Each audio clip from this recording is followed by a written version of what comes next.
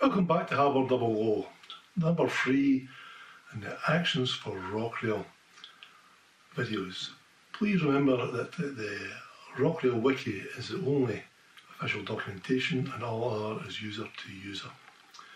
So on today's video we'll be switching on the lights in the little office block here using the Rocrail clock, and we'll also be opening and closing the door here using the functions of the locomotive entering the engine shed, and once it's in the engine shed I'll be closing the door.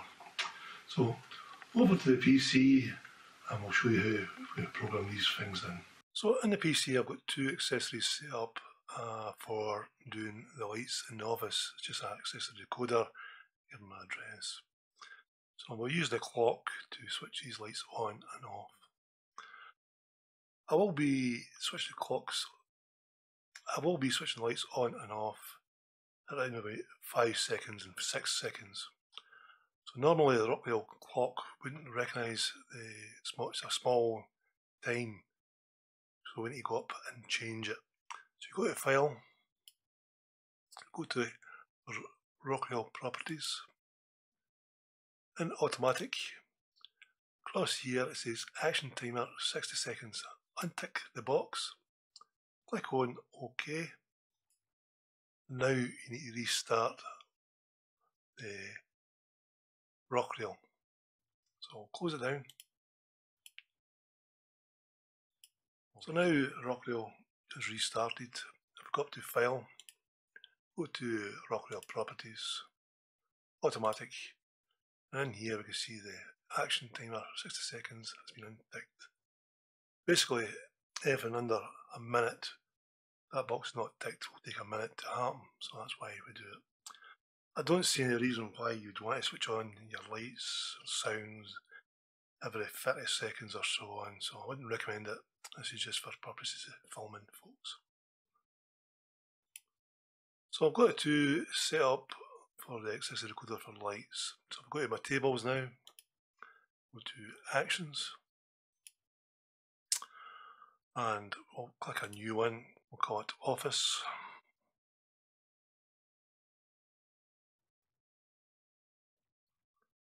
And we'll give it a description, Light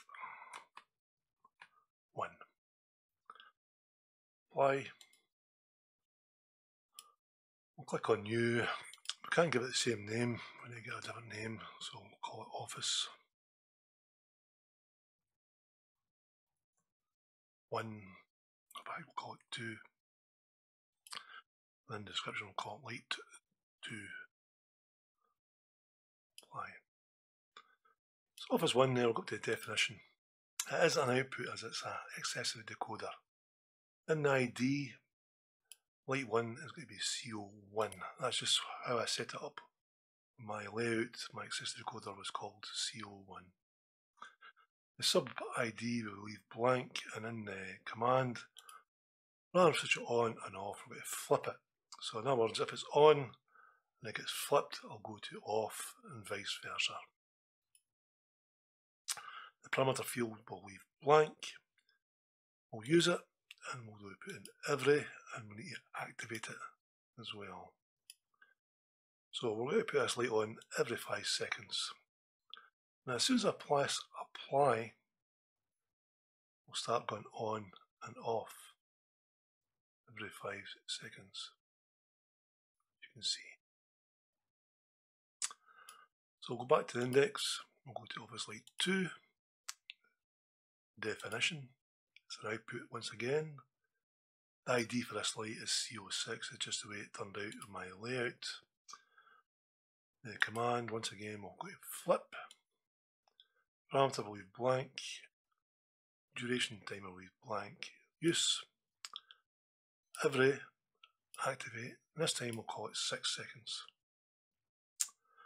And once again, as soon as I click apply, we'll start switching that light on and off every 6 seconds.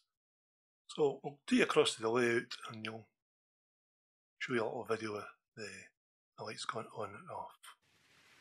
Now there's my camera and the LEDs are in sequence with each other. You get a flicker. The flicker is not in real life, it's just as I use a pulse wave modification to keep the lights dim all the touch. And the green you see in the background is just the exit signs on the layout. As I said before, I wouldn't recommend switching the lights on and off every 4 or 5 seconds. To be more realistic, you maybe want to make it a certain time of the day or so on.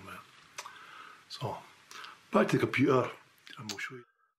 So now we're going to start making the door open for the locomotive going into the engine shed and closing once it goes into the shed.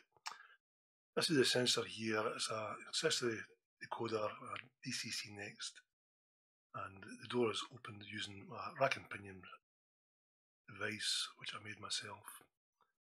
So I need to set up the actions for the door to open and the door to close. The first thing we're going to do is set up the actions. Alt, free. We'll do a new. We'll call it open door. The description will leave blank for now. You can put something in there if you want. And apply. And we'll also put in another new one. We'll call that door closed or door close. Apply. In the definitions, now we need to set up these doors open and door close. The door open first. Definition. The ID for it is CO5, that's the accessory recorder which is set up for it. The command to open the door is going to be on. I'm going to leave everything else blank at the moment. Apply. The definition. ID is going to be CO5 again. And this time the command is going to be off. Apply. This again will leave everything blank for the moment. So now we need to set up some actions. We're going to do it two ways. We're going to use a sensor to open the door and a root to close the door. So this sensor here shall open the door and into the actions. The ID state shall be door open door. And the state is going to be on. Substate will be left blank, and everything else for the moment can leave blank as well. We'll add that in and OK. Now for the root, go to tables and go down to roots.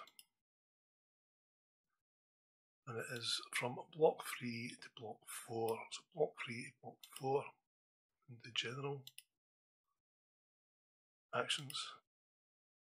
We'll add in the door closed, the substate, the state should be go. Everything else will leave blank apart from the timer. I'm going to put a little delay in this one here because I want the train to go into the engine shed before it closes. And we'll try 7,000 to start off with. So add that, apply. Now we'll go over to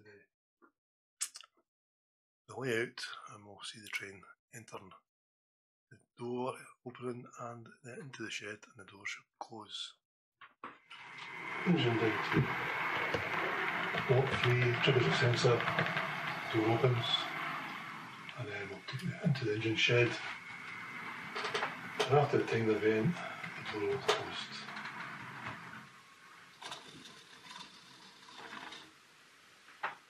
Well, that's the last video for actions for me at the moment. If you'd like to see anything else with Rocrail or anything else at all, put a little comment down below. And if you like, put your thumbs up, give me a like, helps my channel out. And also if you want to subscribe, it is free of charge. Thanks for watching, goodbye.